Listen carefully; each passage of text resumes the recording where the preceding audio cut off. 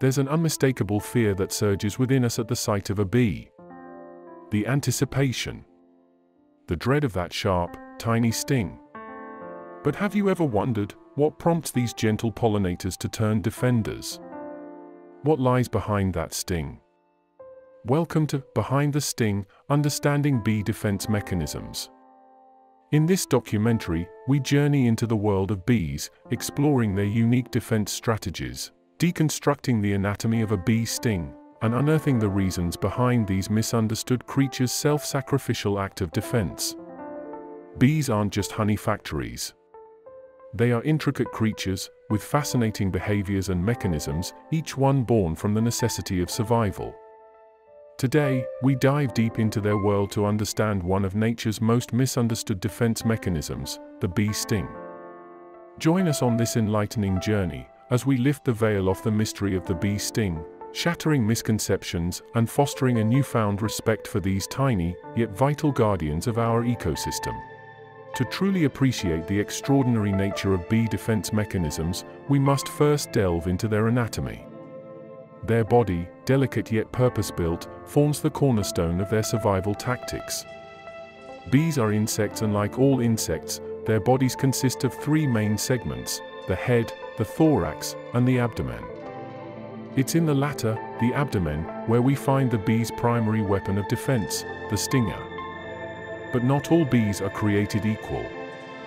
For instance, a honeybee's stinger is barbed, designed to stick into the attacker and continue delivering venom, even at the cost of the bee's own life. In contrast, many other bees and wasps have smooth stingers, allowing them to sting repeatedly without harming themselves. It's a significant distinction, reflecting the lengths a honeybee will go to protect its hive. They truly embody the term, giving one's life for the greater good. As we move forward, you'll begin to see just how integral this self-sacrificial act is to the life and functioning of the bee colony. So now that we've shed some light on the bee's anatomy and the crucial differences among species, let's delve deeper into the act we all instinctively fear, the sting.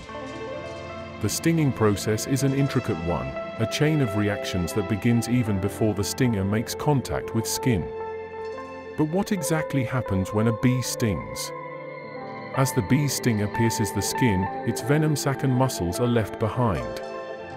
These continue to pump venom into the target, a process driven not by the bee, but by the mechanics of our own bodies.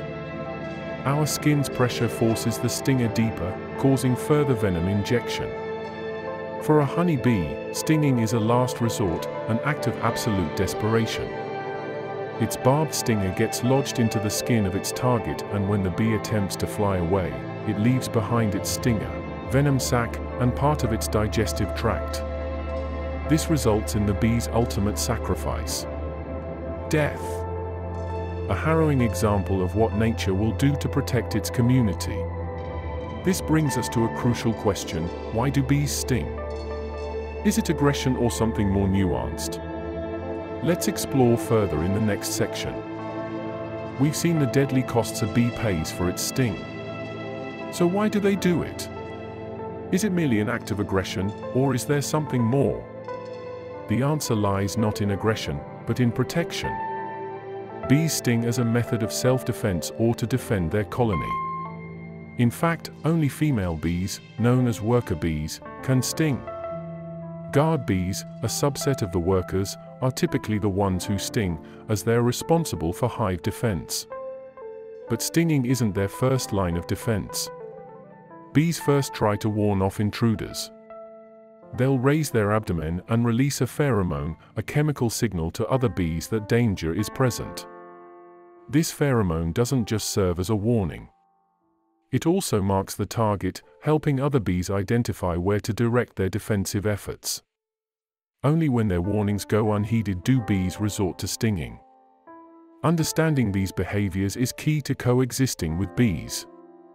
With caution and respect, we can avoid provoking these vital pollinators, and they can continue their essential work without resorting to deadly defense. The stinging process we've seen is intricate and alarmingly effective. But what about its aftermath? What makes a bee sting hurt so much, and why do some people have severe reactions? The venom from a bee sting is a complex mix of proteins and molecules, one of which is called melittin. Melittin triggers pain receptors, causing the immediate sharp pain we associate with bee stings. But the pain and swelling aren't just the result of melittin.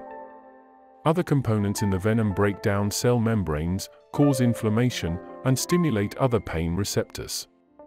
Most of the time, a bee sting, while painful, isn't dangerous. However, in some people, bee stings can trigger an allergic reaction called anaphylaxis. This can be life-threatening and requires immediate medical attention. So while the humblebee isn't out to harm us, their stings are not to be taken lightly. But remember, they don't wish to sting, it's a last line of defense, a sacrificial act. In our next segment, we'll discuss how we can safely coexist with these remarkable, misunderstood creatures and what you can do if you get stung. As we've seen, bees aren't the villains they're often made out to be. With understanding and respect, we can coexist safely with these important creatures. The best way to avoid a sting is to leave bees undisturbed. If a bee comes near you, stay calm and still. Swatting or panicking may provoke a sting. Educating others, particularly children, about bees' defensive nature can also prevent unnecessary stings and foster a new generation of bee advocates. If you need to interact with bees directly, such as for beekeeping, make sure to wear proper protective clothing and use a smoker. The smoke masks the bees' alarm pheromones and helps keep them calm. But what if you do get stung? The first step is to remove the stinger as quickly as possible.